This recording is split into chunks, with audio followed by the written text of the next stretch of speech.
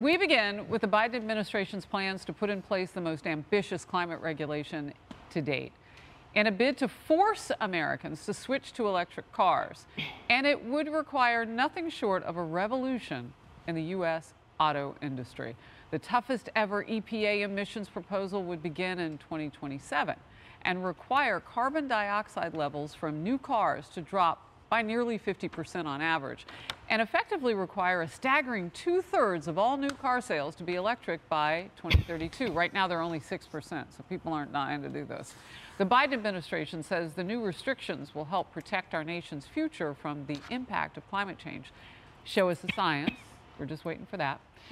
Despite hesitation from Americans to adopt electric vehicles, the White House continues to tout President Biden's green agenda, saying in a statement, quote, "As a car enthusiast and self-proclaimed car guy, President Biden is seizing the moment."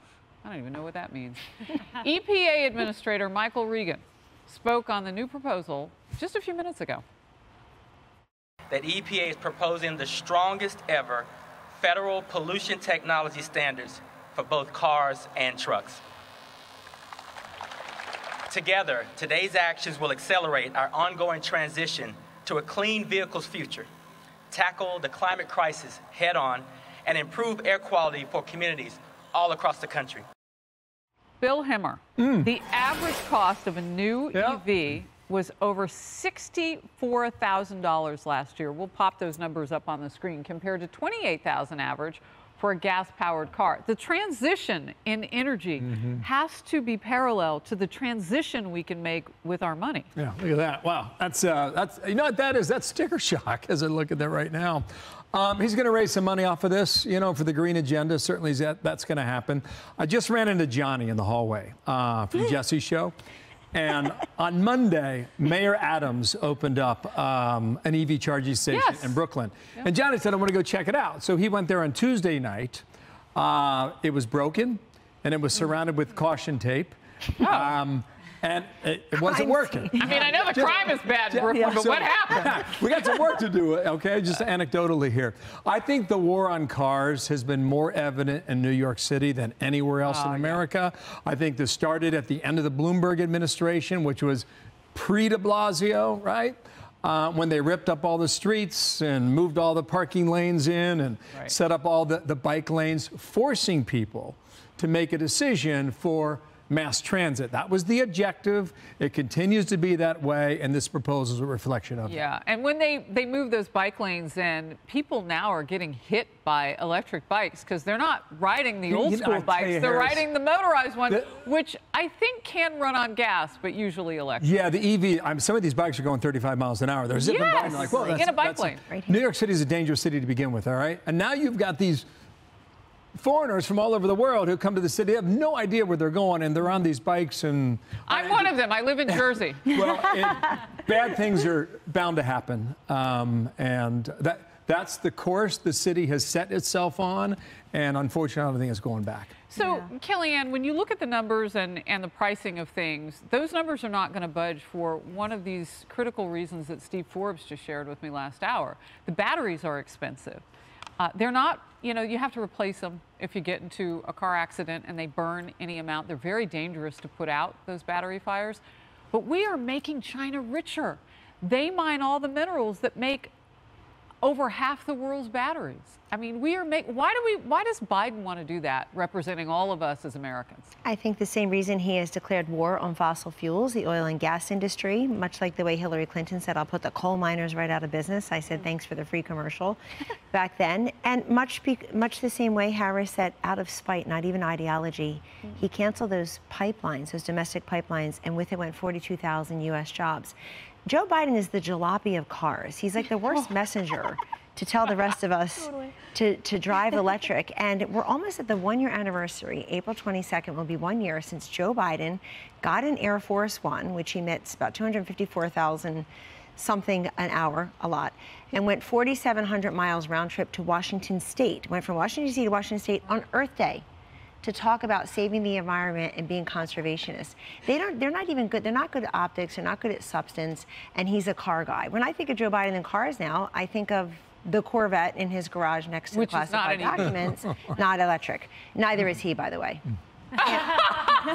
I want to plug him in a little bit more often and see how he goes. Just one more thing about China that I didn't know this until Steve Forbes said it to our audience last hour.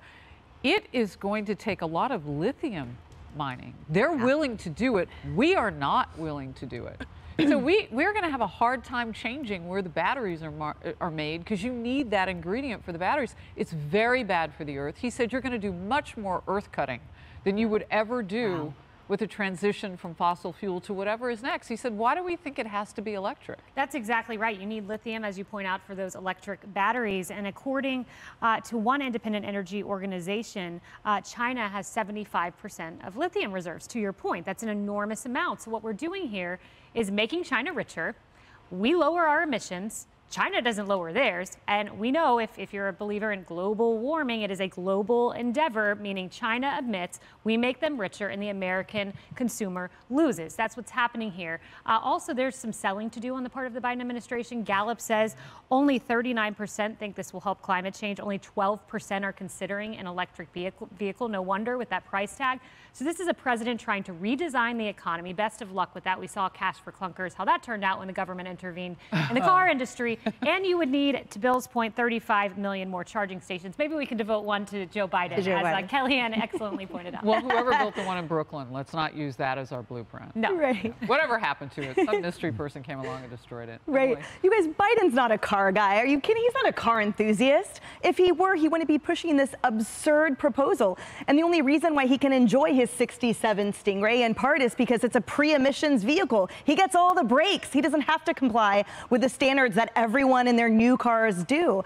I have to point out, too, that just 2 years ago, remember the proposal that came out of this administration, that was less than half of what this new proposal was.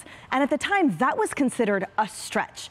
And they couched this by saying, oh, don't worry about it. You're going to get tax breaks. You're going to get credits. But guess what happens April 18th? In its infinite wisdom, this bloated, incompetent federal government will release new regulations that actually make less people eligible for these tax breaks. And keep in mind as well that they only apply if you make a certain amount of money and if you're purchasing a certain type of EV. And so when they say, oh, you're going to save $4,000 on a used EV, up to $8,000 on a new one, Kelly book value 58 up to 64, as you pointed out, it's not going to work. What does work is good old human power and good old fossil fuels. You guys remember when those miners, the coal miners in West Virginia, had to push an electric car? That's what works. There they are right there on the screen. Human power. So in terms of the slogans of the actual proposal of the substance, this proposal comes nowhere close. So why are we a target, Kellyanne? I mean, I do feel like the gas stove, the air conditioners, like why target the American people, which, you know, Kayleigh just pointed out, our pocketbooks have been thin over the last few years because of high inflation, high prices. It's an industry he thinks he can vilify very easily, Joe Biden, which is in direct contradiction to how he behaved mostly as a senator. But I think they're always appealing to youth, and in so doing, they misunderstand youth again and again too. How in the world can you afford any car under Joe Biden's economy when young people are saying, I can't find necessarily a well-paying job, meaningful, that's consequential. They can't afford a car of any type. They're going to have life interrupted. The kids are not all right, I call it. Some of it's lost learning and declining test scores of a certain age because of COVID, but much of it is economic decline for many of these people. They are deferring and delaying or denying altogether the natural accoutrements, marriage, parenthood, buying your first home, getting out of college debt, getting out of personal debt, having something for a rainy day, a sunny day. So they're with Kayleigh's poll. They're not going to buy these electric cars. They're just going to say, he's going to think they are. All right. That was interesting, the point about age, though, because he's a lot further away from that younger group than even we are, and I'm pretty old. Decades. Hey, everyone. I'm Emily Campagno. Catch me and my co-hosts Harris Faulkner and Kayleigh McEnany on Outnumbered every weekday at 12 p.m. Eastern, or set your DVR. Also, don't forget to subscribe to the Fox News YouTube page for daily highlights.